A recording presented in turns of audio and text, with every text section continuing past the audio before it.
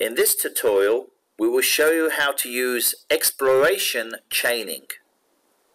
Firstly, we'll log in to our Stream Explorer.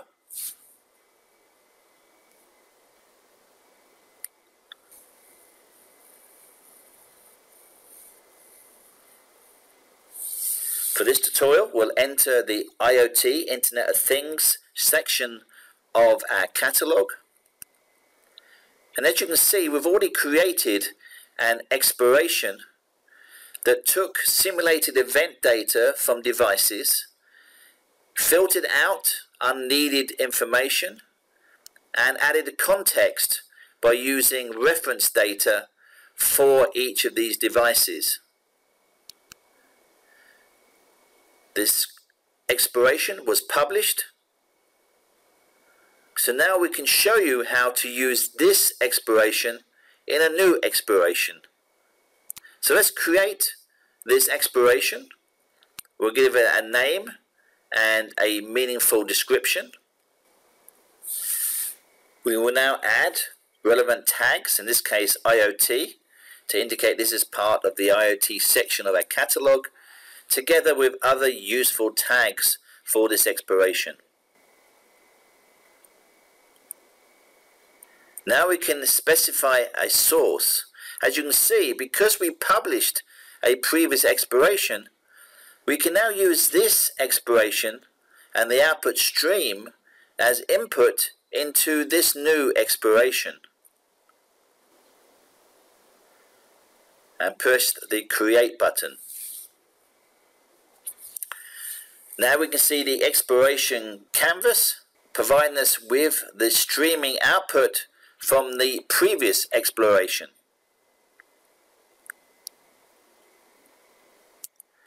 Now we can do further detailed analysis on this new streaming data.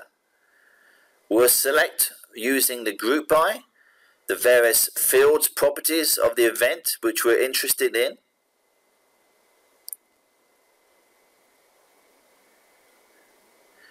We'll add a summary, which is a count of each unique device address or ID. We'll include a time window, so we're looking for devices that are failing within a time window of 30 seconds. And we'll stream the output as a slide of every 5 seconds. Finally, we'll add a filter for the count of device IDs where the amount of failures is greater or equal to 3. So we're effectively looking for devices, unique devices, that are failing continuously in a streaming window of 3 times in that 30-second window.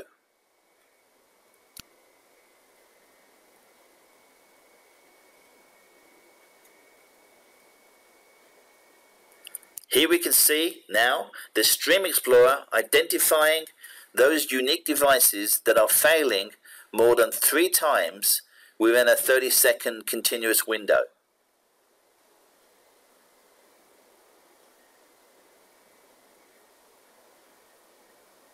For these failing devices, we now want to do further analysis by sending these events specifically downstream or to a target, which in this case is a new CSV file located on my Windows file system.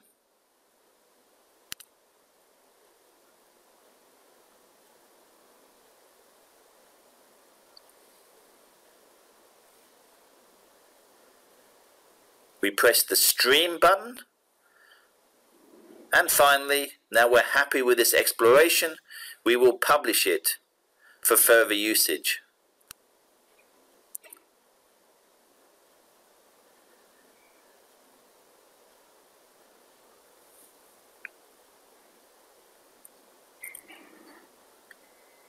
Here we can see some graphical representation of the streaming tabular data.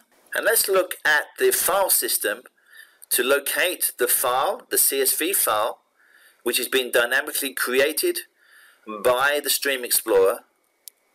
And here we can see the output from the analysis with a header that includes the count of device IDs and the other information that was created and analyzed by the Stream Explorer.